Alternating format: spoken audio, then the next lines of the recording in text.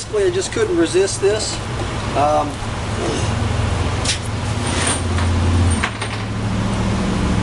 This pallet had been actually rebuilt, and if you look at the screws here, they had supplemented the probably the 16D or 16 penny nails.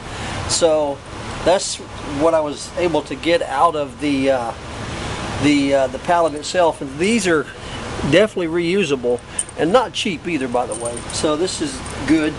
Definitely makes worth trying to reclaim this good. And as you can see, it's very, very thick 2x6 and 2x8 wood, and it's like perfect. I mean, this is the kind of stuff I look for. Good 2x4s and good bigger material. I could probably make a bench out of this.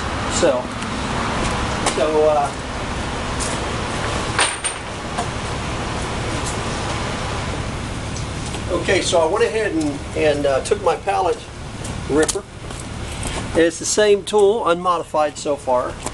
And of course, the first thing you should note with this particular wood, I already worked this one out, is that there's no reason to really get in a hurry. This is big wood. And so what I've done is I've just eased it up a little bit by little bit, because after all, this isn't hard to pull. Look at that pretty wood right there. That's something that's just laying around out there for the taking for free. Alright, so now this is, I'm going to let you actually see it as far as that goes. The key to this tool in this configuration is try to get an even pull and just work it up slowly. I mean, to me, this makes the tool in its second prototype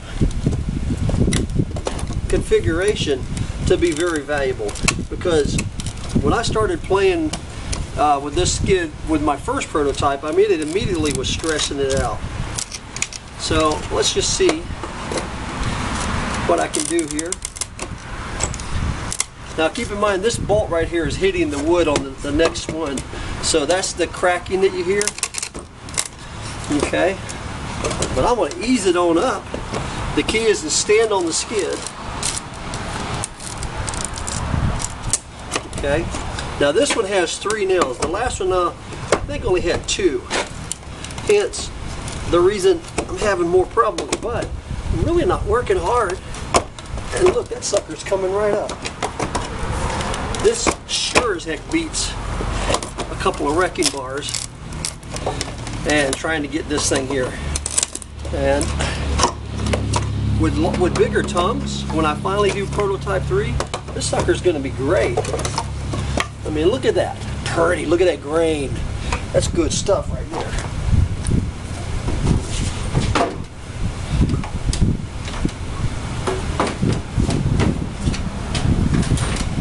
Alright, now let's look at the next one.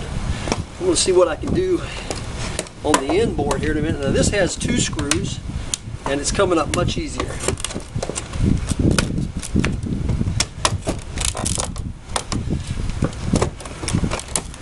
So, a few definite improvements that I want to make on this. The base right here is taking a beating right now, so I might put a metal plate on that. But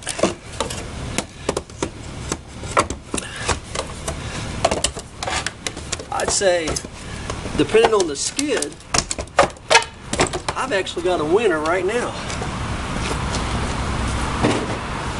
And let's see how much time I got left on here. Okay, I've only gone 4 minutes, so I gotta hurry. Now, let's see how this does with the Big Kahoona. Keep in mind, I'm not impacting more than this much because of this bracket. So if I do add addition length to the tongues, then if it's going to contact here, I need to at least double this. We'll make it another 1/3 size larger. So anyway, okay, now I don't think that split this 2x10. I don't think we got to worry about that. All right, now look at that. I don't think it split my tool. No, it didn't split my tool. All right, now I can get that off with a regular tool. And let's see.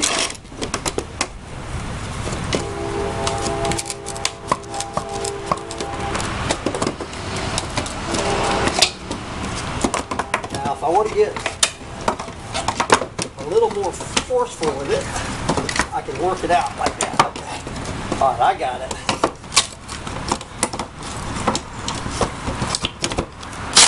Okay. Now I actually split the edge of that because I got too aggressive. But let's see. That's the key. You can't get too aggressive because the tongue just can't get it. So, okay. All in all said, I'd say that's a win. Ta-da! Let's see what we got here.